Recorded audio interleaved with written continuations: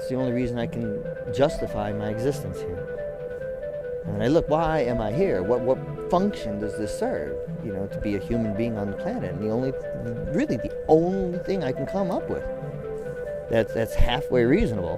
The meaning of life. Yeah, well, is to uplift and nurture all life.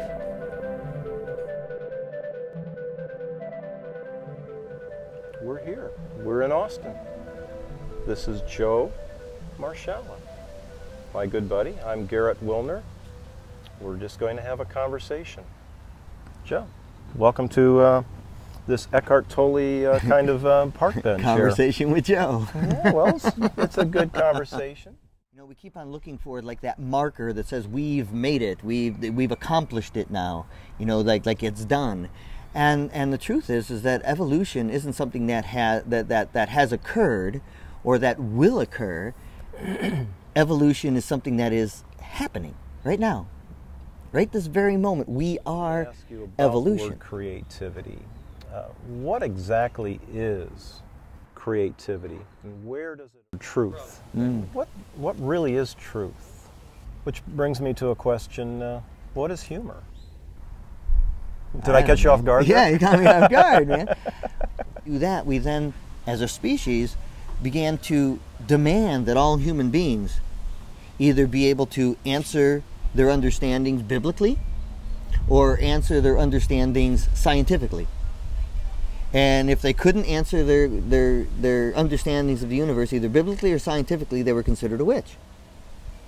And 14 million intuitive people, at least, were murdered as a result.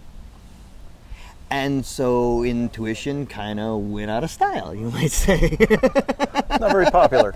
And I believe it's emerging again.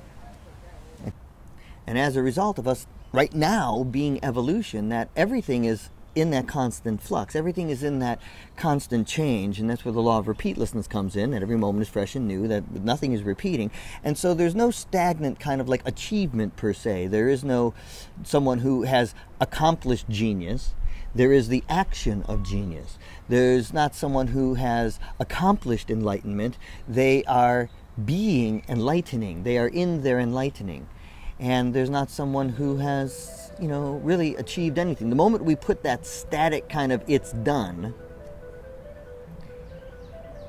we're then completely associated with the mind, and we've denied the truth of our reality, that every moment is fresh and new, and every moment is changing, and every moment we have the opportunity to alter our course and alter our perception.